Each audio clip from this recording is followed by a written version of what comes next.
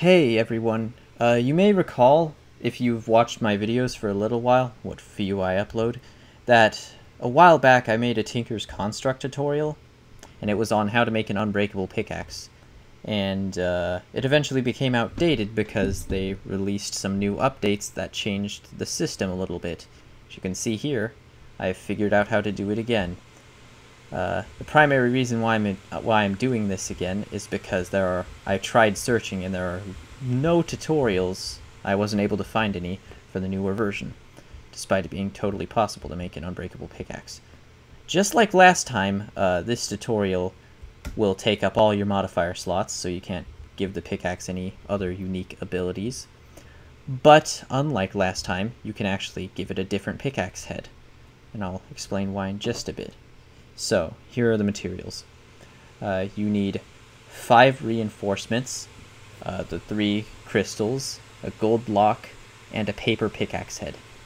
Now these materials right here, this pickaxe head, actually I don't know why I'm talking about this stuff, are used for embossment. We do not apply this paper pickaxe head to the pickaxe itself. We only emboss it to it. So this is not going to be the pickaxe's primary head. And again, you need the crystals, the gold block, the 5 reinforcements. And now for the pickaxe itself, you can use a head of any type. I recommend cobalt because its mining speed is 12. And let's say obsidian is only 7.07's mining speed, which is what you needed last time. And then you need a tool, a binding, and a tool rod. Now the tool rod and the binding can be any material you want, but one of these two has to be paper. So if I made a paper binding, the tool rod could be anything else, even paper for all I care.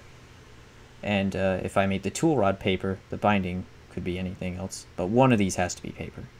So let's get started here. I'm going to make the pickaxe, so I'm going to switch that up and take the pickaxe out of the tool forge.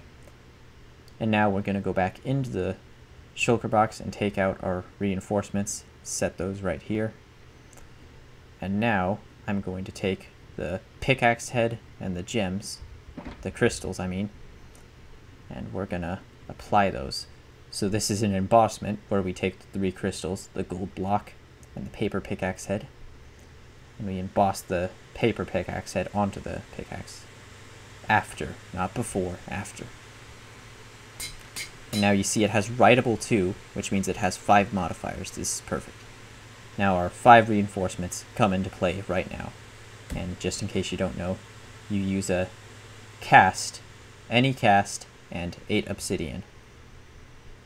So if we just take those and apply all of them to the pickaxe, like so.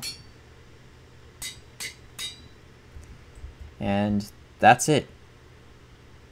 The last time had a lot of steps, but the new version, it's much easier to make an unbreakable pickaxe. And it performs better than the old one too, which is quite nice. Now I'm going to go back in here, and I made a little tunnel to demonstrate this. And I'm just going to dig out, and as you can see I'm mining the blocks. And there's no durability loss. It's staying at its highest durability, and it even says unbreakable on it.